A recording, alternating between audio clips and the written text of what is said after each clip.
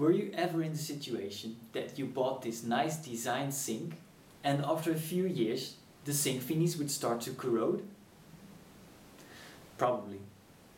And when you went to your dealer and asked for new sink finishes, he didn't have them, unless you bought a whole new sink. Huh? It happens to most people. Well, don't worry. In this video I will show you how to make sink finishes, and perhaps if you pay attention, maybe next time, you can make them yourself. So this is the thing we want to replicate. Let's go over to the first step. Take your measurements, write them down in your sketch, and you also want to know what kind of thread the thingy has. So therefore we use this handy tool. It has a lot of different sizes of metrical pitches. You just see which one of the pitches fits the thread, and then you can find your pitch. In this case, it has a pitch of 1.25 millimeter. Now make that sketch digital with the help of a drawing program.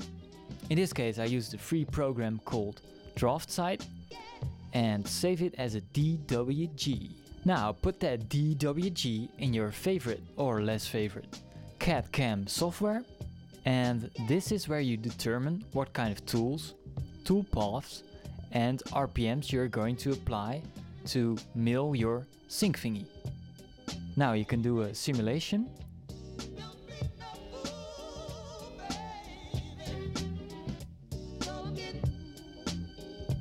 And if everything is okay, you can generate your NC code. Okay, here you can see the NC code. It is basically just a text file which contains all the information for the machine. For example, what kind of tool that is going to be used, the RPM of the spindle, which in this case is 7500, the applied depth of the used tool, circular motion along with the feed, etc. And now send that file to your trusty old CNC machine. World, the time has come to push the button. So I loaded up the tools. I have programmed the reference point for the machine. Push the button.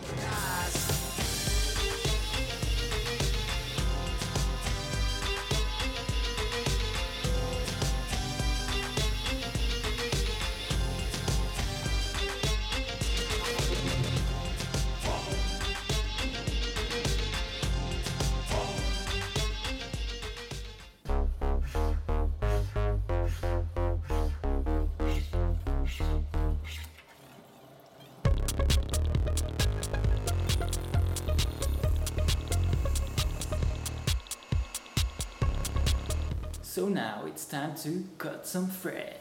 For that we use a latte and our homebrew 60-degree metrical thread cutter. We measure the pitch of 1.25 millimeter, and that means that the distance between the two tops of the thread is 1.25 millimeters. So when our dear sink thingy makes one rotation, the chisel has to move 1.25 millimeter sideways. This is accomplished by adjusting the transmission for the movement of the chisel. You can look for the right combination of gearing wheels on the table, which is mostly somewhere on the latte. And in this case we use this combination of gearing wheels.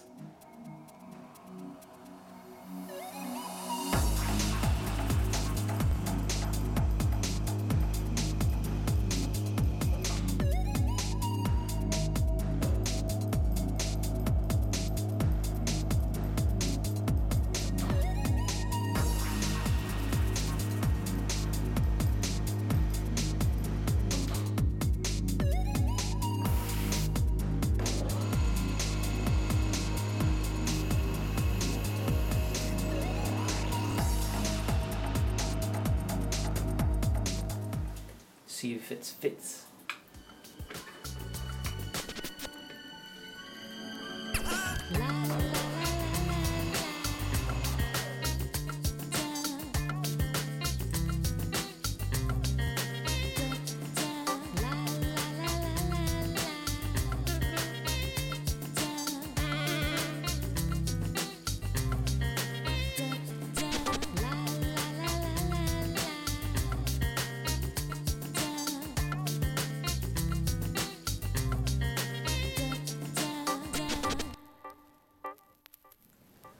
So I have sent them to a company who hopefully made a nice layer of chrome on our sync finis, and I am very curious.